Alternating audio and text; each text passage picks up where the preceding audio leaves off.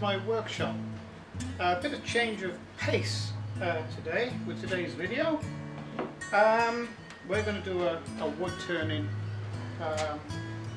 We're going to turn this log, this oak log, which is a beautiful piece of wood. It's a tree we cut down. It's the same tree we cut down 5-6 years ago now, and it's been lying around in my workshop drying out, so it should be fine now to make a vase out of. I want to make a tall vase. Not sure of the shape yet. We'll see what's in the wood and machine around it. You know, you never know whether there's any sort of grub holes or whether there's a split in there. You know, it looks fine at the moment, but you know, you never know until you start machining exactly what's inside. So we're going to make a vase. With a piece of wood like this, it's pretty heavy, and it's going to be spinning pretty fast. So I don't particularly like getting it between centres, because it will throw the lathe around a bit. So what I'm going to do is mount a faceplate on the back of it and do most of the machining with the faceplate. So you start by getting the faceplate as much in the middle of the material as you can. I mean, you know, these logs are never perfectly round. And in my case, it's on a little bit of a slant, so I'm going to have to pack up one side with a bit of material. This looks as though it's going to be about right. To make this 90 degrees with the rest of the log, so it doesn't wobble around too.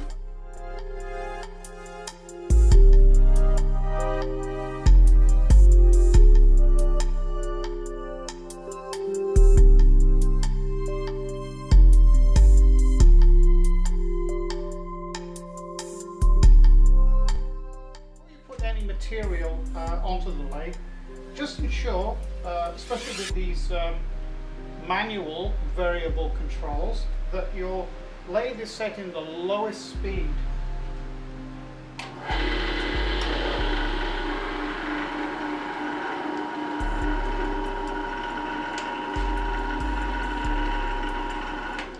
Okay, because otherwise when you start your lathe up with your material in, your lathe could end up walking across the workshop. Another thing you should never do is, when you have your faceplate or your chuck for that matter with material in it, you never offer the faceplate or chuck up to the thread and then turn the machine on for it to wind onto the thread. That is really asking for trouble.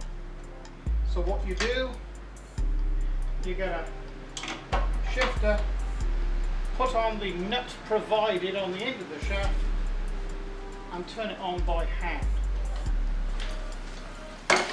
Okay, so now we'll start getting some of this, getting all this bark off and making a round cylinder, and then we'll see where we go from there.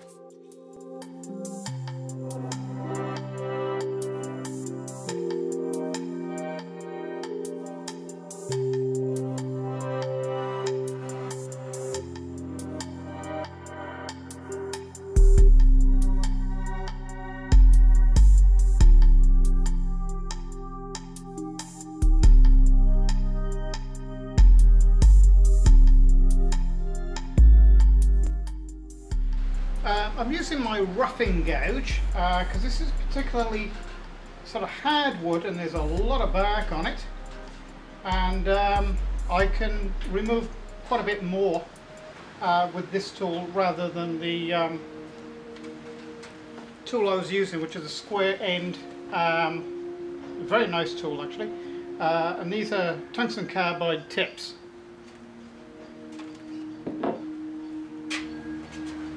you'll notice that the tool rest is set very wide for using this type of tool, and you notice on the back of it there's a flat area which then rounds up in that area there. So you actually need to get the flat area on the tool rest, and the flat area stops the tool from rolling over, but it's quite controllable. It's very sharp, razor sharp, so it doesn't tend to bite into the wood and carry on down through. In actual fact, when it does do that, it moves away from the material, so the digging in process actually stops. As opposed to these type tools, if you try and cut with these type tools, standard type of lathe chisels, when they catch, they actually go in deeper, and this can end up hitting you underneath the chin. So that's why you need the tool rest to be much further in, like about half an inch or less. So you get much more control of the tool, and when you start cutting with these type of standard tools, you start high like this, so the wood doesn't actually meet the cutting surface, and then you quietly bring it down till it starts cutting, and then you can turn the tool anti-clockwise to come this way, clockwise to go that way. And that's the way in which you operate with these tools.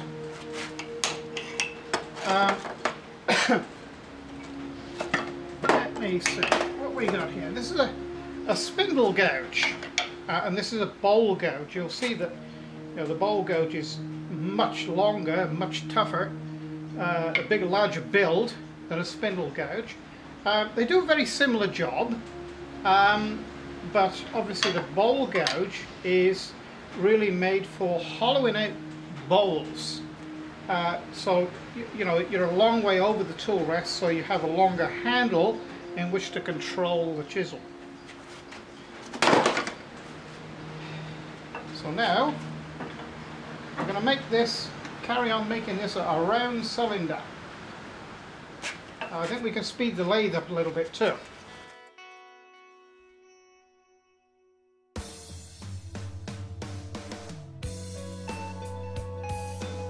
See how quick that this tool can get this piece of log down to a near round cylinder very quickly. So that's why this tool is very good for that job. So we'll continue.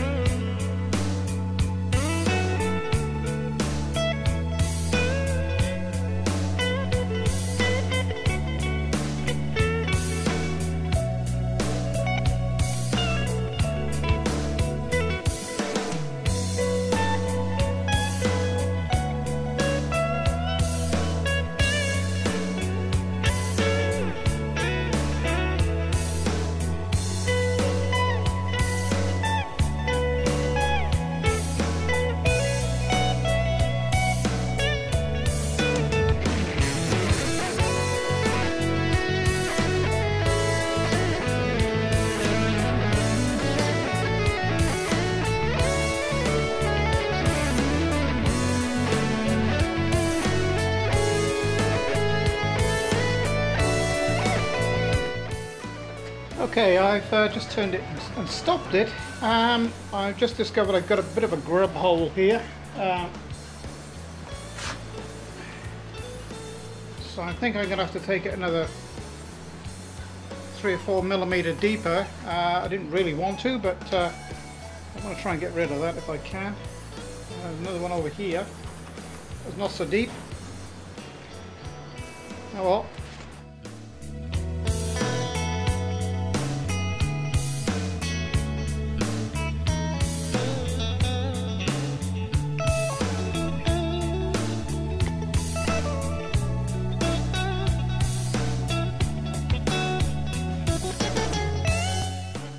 The tailstock out, Got a bit of a crack there, but I don't think it's going to bother us too much. But we have a lot of overhang here, so it's probably easier if I bore the inside out rather than try and cut it with this. The best tool I have found for boring the inside out of something like this is a 4 bit.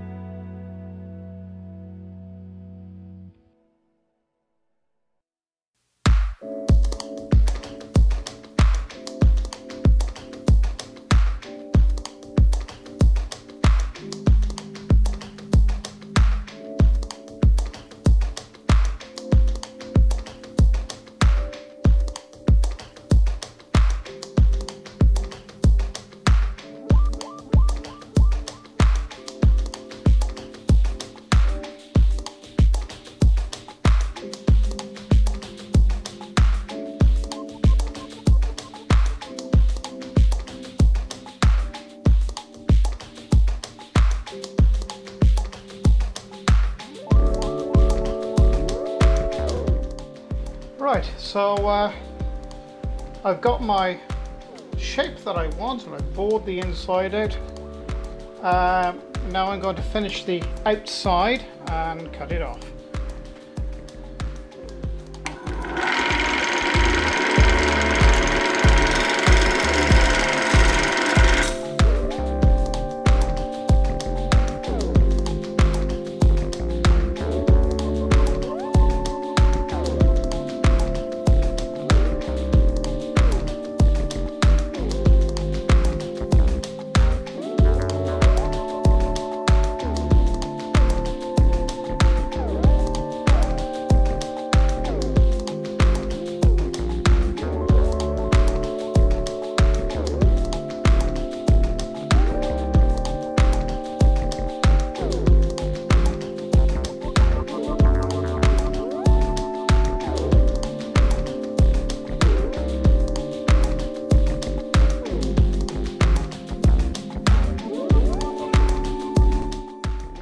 We're getting down to the last stage of machining now, and a lot of people ask me when I'm doing a pot like this, how do you separate it from the stub that's left? Well, this is how I do it, and a lot of professionals do it this way as well.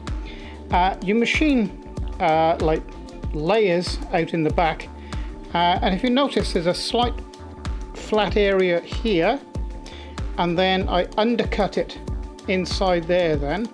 So this is actually deeper in that direction than what this is. So then what you do, you get a saw and you cut this off, and then just get a bit of a grinder or whatever you fancy really, just to take this nub off that's left. But basically that's how to machine a vase.